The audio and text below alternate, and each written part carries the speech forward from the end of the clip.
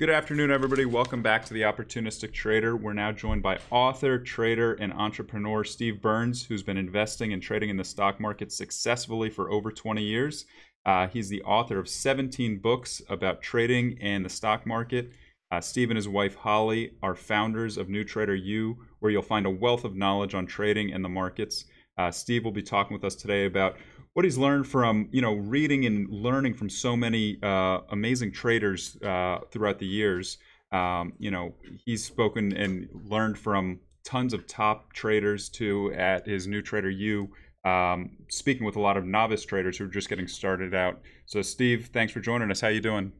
Hey, doing great this morning, Mike. Thanks for having me. Yeah, absolutely. It's interesting markets, a lot of volatility out there, which is makes for good trading environment for traders.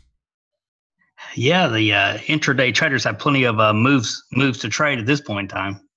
Oh yeah, I mean days like yesterday, there were tons of moves out there. I think yesterday we had over a 100-point move in the S&P, so a lot going on. So that's a good time to be talking.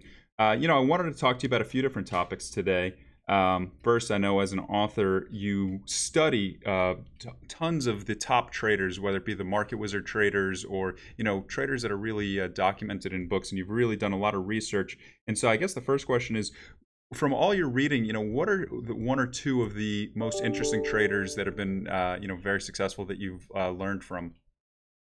Yeah, Richard Wiseman and Tom Basso are two friends that I interact with a lot, and it's fascinating. They both live a very they don't have the Lamborghinis and the poolside videos. They live very conservative lives and multimillionaires, and by all purposes, they're really retired or semi-retired and can do whatever they want to do, and they continue to trade anyway.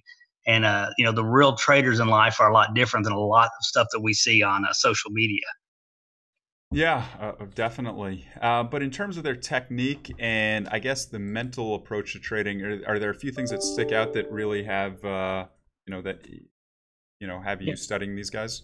Yeah, they have a consistency. That's the thing that so many of the novices, when they start out, I think they say 90, 95% of new traders fail, which is something that I've seen also tracking with real new traders. Is so many, they don't have the first of all, they don't quantify what they're doing. And then if they do, they don't have the discipline to stick to it. And Richard Wiseman, Tom Basso, they're very disciplined. They have a quantified system that they follow regardless, and they're not as emotionally moved by losing streaks or drawdowns. They continue to follow their process.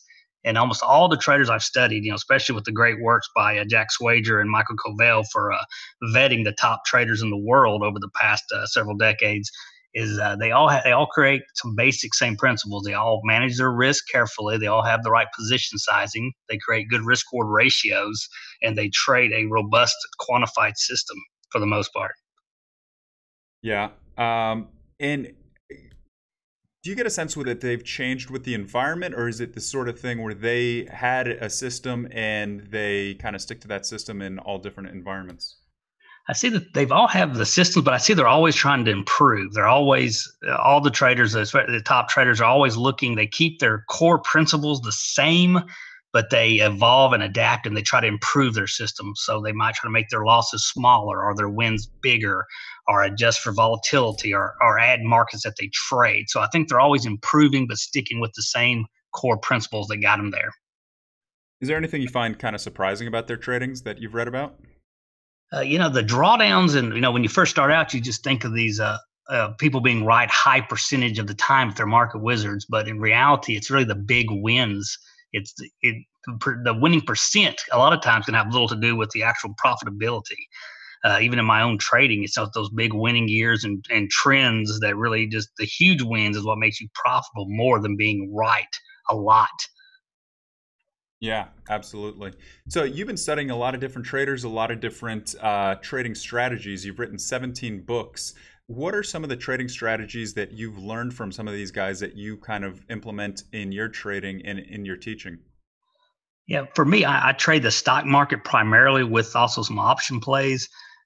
But the alpha in the stock market really comes from the big bull markets and the indexes. So what I found fascinating was, so many trade the indexes like the S&P 500 because that is where the alpha, a lot of it's generated from the indexes because people think of it as passive investing if you just buy and hold, but the reason buy and hold investing works for the vast majority of people is because the indexes always have the winning stocks coming in, the losing stocks going out. In the stock market, the alpha, it's close to the Pareto principle where 80% of the returns come from 20% of the stock. So you either need to find the leading stocks or you need to be in the indexes. And the way to filter the trends of the stock market primarily is through moving averages. Moving averages can filter the volatility and tell you when to get in and out as a technical system. Yeah. Yeah, absolutely. Are there certain setups that you look for on a technical basis? Are you the sort of guy that looks at moving averages, or what sort of indicators do you find most relevant right now? Yeah, some of the key systems I have, a lot of them are the 10-day, 50-day moving average crossover system for several markets. Also, the 200-day moving average is a big filter for me for the long and short side, along with pullbacks and uptrends to the 200-day moving average are the RSI, a 14 period RSI. A lot of times the 30 RSI will hold during uptrends as a oversold buy signal. Gotcha. And then I saw from some of your books, you used to, or maybe still do, trade the DARVA system. I had never heard of the DARVA system. Can you tell me about the DARVA system? Yeah, Nicholas Darvas, I think, really has a place in trading history. He's one of the very first, what evolved into called the trend followers, like Jesse Livermore and Richard Donchian made popular, and it evolved into Ed Seykota.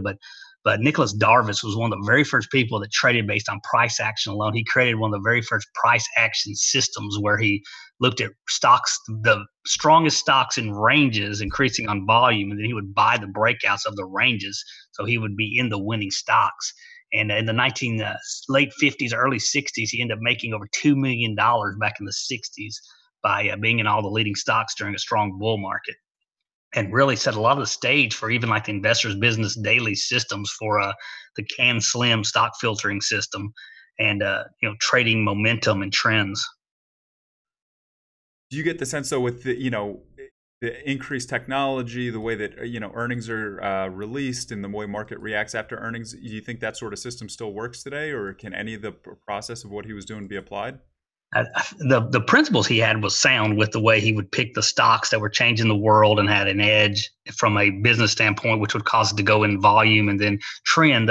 His big overreaching principles are actually absolutely spot on, but the volatility in today's market with the cheaper commissions and the high frequency traders and the speed of the market has made it where you need a better filter for volatility for trading the Darvas system. So I think a lot of it, you change his ranges with crossover systems and moving average crossover systems and moving averages, and find other ways to filter the volatility. But it's all about capturing a strong trend in a market.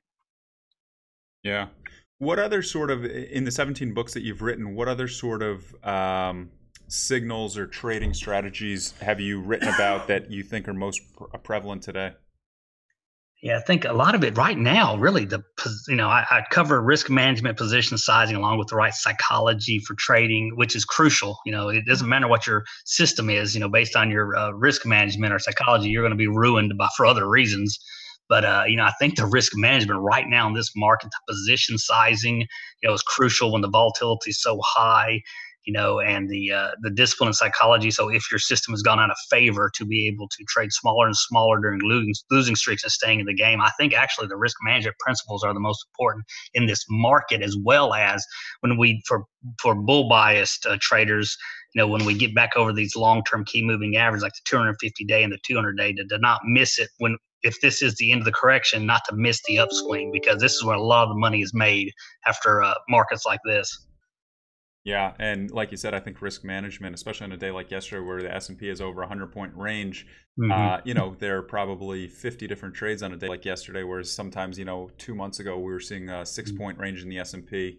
There's tons of different moves. You just got to keep your stop, and, if your stop's selected, look for the next trade, but move on, that sort of thing. Yeah, you got to keep your if you're on the right side, stay right for as long as possible. You're on the wrong side, be wrong quickly and get out. And just keep your losses small and your wins big, and that's where profitability comes from. And you get caught on the wrong side of this market, you can be really hurt really fast. Yeah, You were mentioning before you've been trading for quite some time. You've traded through a lot of different market environments since you've been trading for over 10 years now, nearly over 20 years. What do you think has changed, and how do you adapt to the change, I guess, over time with technology, systematic trading, things of that nature? When you're talking to traders at, I guess, New Trader what do you tell them about the current market environment versus the way it was 10, 15 years ago? I think everything happens a lot faster now. What used to take months to happen can now happen in a week, and what used to take a week can happen in a day now. I think the speed has dramatically increased with the technology and the speed of executions and the low cost commissions. So everything just happens a lot faster now. So it can be easier or more difficult if you get on the wrong side now, and you don't, very dangerous to be on the wrong side, have a stop loss, ignore it, and let it keep going, because now the losses can be a lot bigger, a lot faster. Yeah, absolutely. What surprised you most about, I know at New Trader you have basically classes and courses for young traders, or not, or I guess inexperienced traders. What do you have a lot of interaction with those traders? And if so, like what sort of topic of conversation has there been recently with all this volatility?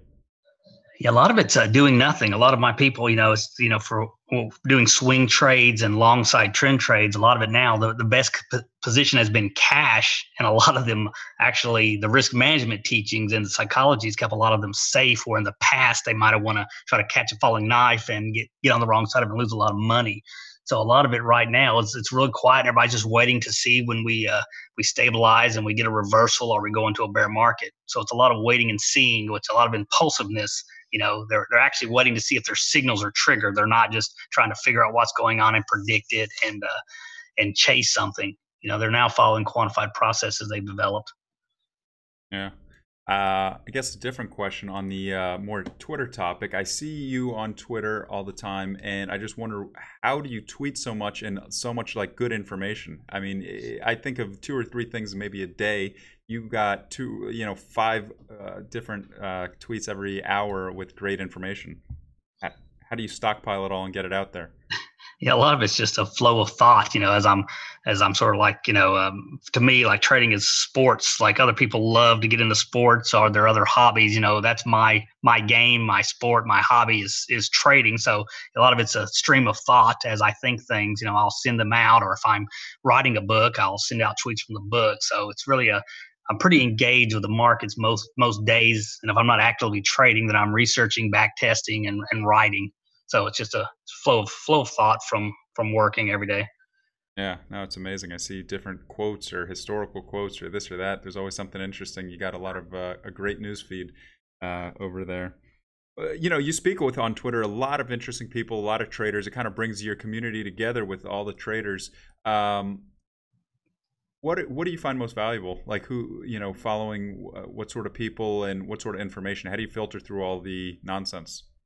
Yeah, I think for me, especially when I started all my research, of 14, 15 years ago, I really got serious on the research side. And I think for me, Jack Swager, he did our vetting for us. I think one of the market wizards yourself pretty well, but he vetted the market wizard. So Jack Swager's writings gave me a good core to start with, knowing they were vetted properly, along with Michael Covell's trend followers. They did the research on the guys that had the big records and returns and made the money and managed funds successfully. So that's a great place to start. Yeah, absolutely. So what are your thoughts on the current market right here? S&P's trading 2650. We're up 7 on the day. Nasdaq's down 4. We've been all over the place in the past 24 hours, up, down, left, right. What do you think we're thinking heading into elections next week? Big earnings week this week. What are your thoughts here? Yeah, highly dangerous, highly volatile. Looks like we're not going to really have a resolution to after the elections are over and we see what the results are before people know what side to take. This is just a lot of it reflects the uncertainty for the future right now with so many things going on. I think we're going to have to wait till the election night to really see which way we're going to go from here. But we are in a correction, so next step is a bear market if we can't pull it together by the elections. Yeah. What sort of do you look at all different global markets? I know you were mentioning equities before. Do you look at different correlations or anything you're looking at the moment to cue off of? Yeah, and I really focus on the U.S. stock market because it generally runs about half of the world's market cap, and the alpha that the buy and holders get really from the leading stocks in the U.S. stock market. So I really stay focused on the U.S. stock market and the leading stocks there. And right now, the leading stocks are under heavy distribution in the stock market, so that it's really bad signs right now. A lot of repair that we have to do before we can even consider some really good long term long side plays. Steve, hey, it's Larry Benedict. How are you? Hey, Larry, great to talk to you today. Yeah, you too. Thanks for joining us. I just had one question. I have a number of different questions, but I have one thing that's like been sitting with me for literally at least the weekend till today, and it's this comment that is going out on media and obviously on CNBC as well as other stations about a correction, and they keep saying, we're in a correction, market's down 10%, but really, like, I've been doing this for 35 years, okay? And not once has anyone ever said to me, even running a fund, if I was up 30 for the year and I went plus 20, okay, I mean, that's not really any pain or correction or anything, because you're still up 20. My thought is the real correction comes when the market goes negative 10. They're going to say at that point we're in a bear market, and we're only going to be down 10, 20 off the all-time high. And I don't know if you look at that at all, or if you've ever, would you consider us to be in a bear market if the market trades down 20 from the ultimate high tech? Or are you looking at it down 20, on the year type of thing? Market was up about 8. So I was just wondering if you had any thoughts on that, because I think it makes people feel more complacent, because they're thinking, oh, well, we're in a correction, maybe it's time to buy. But I don't feel like we're in a correction yet. I mean, this is a correction, but I don't think it's, if we go down 20% from the high, I don't know if you'd categorize it as a bear market. I didn't know what your thoughts were on that. Yeah, I always, I guess, I measure from the high. So I do anchor to the equity high, but like you're saying, if a hedge fund's up 30% on the year, then they draw down 10%, they're still up 20% on the year, so that's not negative. Yeah, my concern is the buy and hold investors who've had all their gains wiped out over several months with a 10% correction when the indexes, the SP 500 goes negative on the year. I think that a lot of that volume comes in with people that thought they were buy and hold investors panicking out. So I do like to quantify from the highs, because I think that's where people start getting their emotions triggered as well.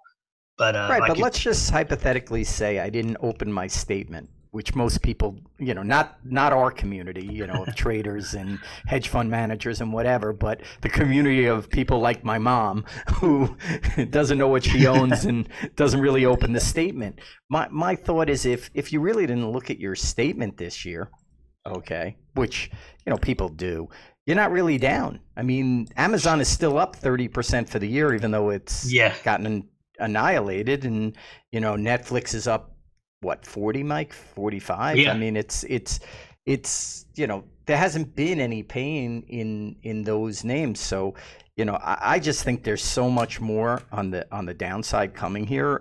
People are overinvested. And, I just didn't know how you looked at that type of gauge, the correction gauge or the bear market. So, like literally we're going to be 10% down on the year, basically 20% from the all-time high.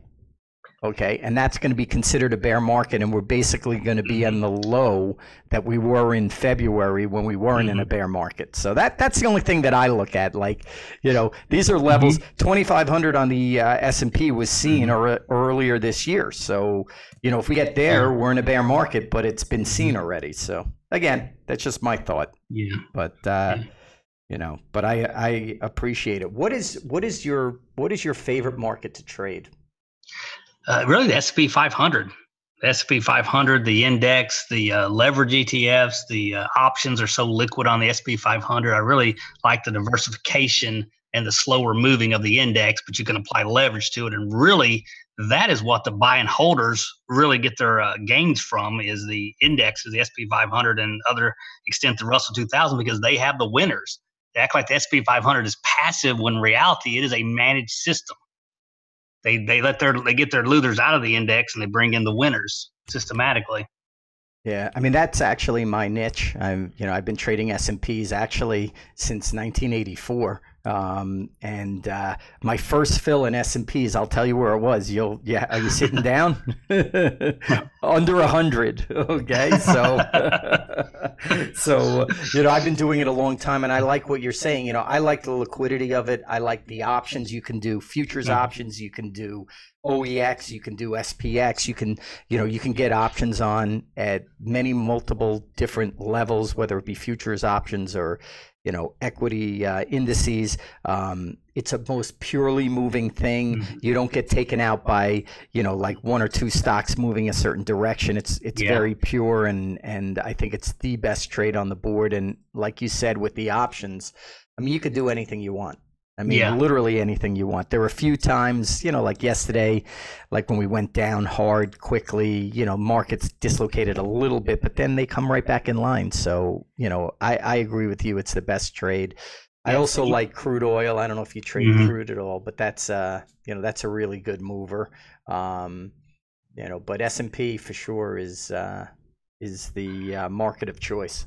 Yeah, I like that you can also back test the index, like the S&P, more consistently because it's an index. You can't really back test individual stocks because they go through so many different distribution and accumulation phases, and some leave and never come back. But the index always comes back with new companies that are growing earnings. So I like the back testing possibilities with the SP as well. Great.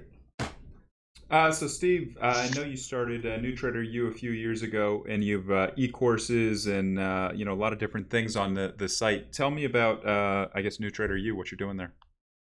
Yeah, I really, after reading over 400 investing and trading books, I kept thinking, I just got to the point I read so many, I thought I would just start writing some. It's just as therapeutic for me to write the books and to do the blog and to do the e-course. It really even helps me. Some of my best trading is after launching a new book when I've really dug in really deeply to really quantify, the principles operating trading business profitably. So it's just something, what else would I do? Watch TV. I enjoy the creation of the educational materials. Yeah, and then you've been doing it for a while, so I guess you have all sorts of different courses I saw on there. Is it range from technical analysis to fundamental analysis, or what's the most popular? Yeah, I don't do fundamental analysis. The only thing I really use that for is a stock watch list to create a watch list with. But my e-courses have different ones explaining the basics. It's really 101 courses. It's really where somebody can go get started, where all the new traders can go to get a shortcut and get started, not have to go through hundreds of books. If I would have read the right 10 trading books to begin with, I wouldn't have had to read but 10. So I try to give a shortcut and cut through all the filler and get to the point of the principles that lead to profitable trading. And I hit it from several different angles with technical indicators and position sizing and principles and back testing. So a lot of basic principles covered there for a real good entry. Gotcha. Anything new coming out on New Trader U, or everything that's there right now people can expect and that sort of thing? Yeah, I launched the back testing e-course is relatively new. A bunch of great feedback with that. Back testing a lot, primarily indexes with moving averages and really showing what worked in the past. I just released a book yesterday called the 50 moving averages that beat buy and hold, and really just shows 50 back tested moving average systems that would have beat just buy and hold. So many people just hold to those nasty bear markets, even for mainstream retail investors and traders. And they'll find signals to tell you when it's time just to get out and when it's time to get back in a quantified way. So what are those in the book? Spoiler alert, what are 2 or 3 of the biggest moving averages that have been the most successful? Oh my gosh, the 200-day end of month SPY signal for the SP 500, that is one of the best filters for bear and bull markets. If the SPY price closes under the 200-day moving average on the last day of the month, that has got you out of the worst bear markets of the 21st century. It almost, I think it triples or quadruples the returns of a buy and hold by getting you out by the end of month signal. Another one is just the 250-day moving average on the QQQ ETF as just an end of day signal. It has 1% losses when it's a fake break, but when it does break, that also got you back in after the internet bubble and after the 2008. So 250-day end of day for the NASDAQ 100 QQQ is another great one. What's the name of the book that just came out yesterday? 50 moving averages that beat buy and hold. Interesting. So we'll take a look out. All right. Well, thanks a lot. A lot of interesting conversation, some great information. We really appreciate you joining us. Steve Burns, you can check his stuff out, newtraderu.com. Thanks a lot for joining us. Oh, thanks for having me, Mike. Thank you. All right. We'll talk to you later.